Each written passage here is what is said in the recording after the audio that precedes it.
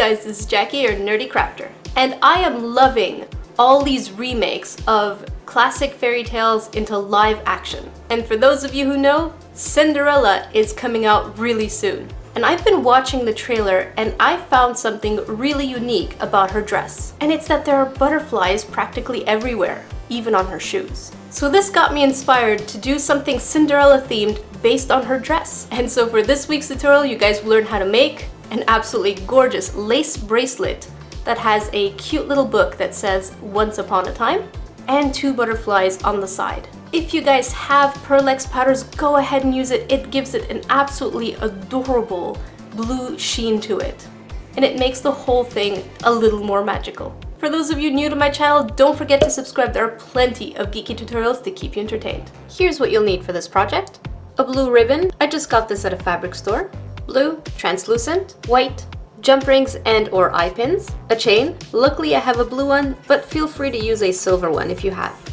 Velcro, rounded and pointy tools, a cutter of your choice, rubbing alcohol and a Q-tip to clean up your piece from fingerprints or dust particles, and a light blue Pearl X pigment if you have. The first thing we want to do is we want to make our book. So for that you're going to take your white clay, roll it out into a thick piece. You're going to cut out a rectangle out of it, then take your cutter and make little scratches so that they look like pages. And then you're going to take your light blue, roll out a thin sheet out of it, cut out a rectangle, and then wrap it around your book. And then you're going to take your rounded tool, make a small indent on the left-hand side of your book so that it looks like the pages are bound. Now we have our book. Feel free to put a little bit of blue pigment on your book, just to give it a little bit of a more mystical feel. Once you have your book, put your eye pin right on top. For the butterflies, it's really simple. You're going to mix in your blue with your translucent white, and then you're going to flatten your sheet. Find any picture of a butterfly silhouette that you like, or draw your own, and then cut that shape out of there.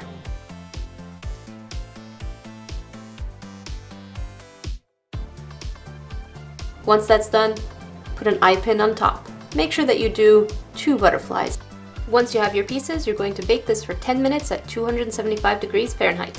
Make sure that your oven was preheated. Once it's out of the oven, we're going to start putting the pieces together on the chain and then on the actual ribbon. And for that, you're just going to have to gauge where you like the pieces.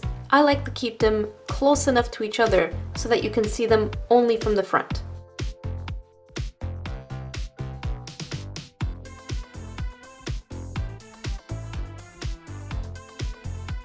Now take your Velcro and put it at the end of your bracelet.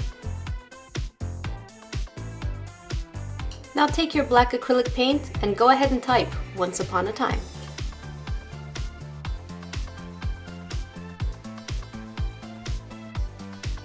Now let the paint dry and then glaze it. All done! What is your favorite story, whether it be Disney or Grimm's? Let me know in the comment section below. I have way too many favorites, but if I had to pick one, I'd have to say Mulan, because tomboys. Don't forget to add me on Facebook, Twitter, Tumblr, and Instagram.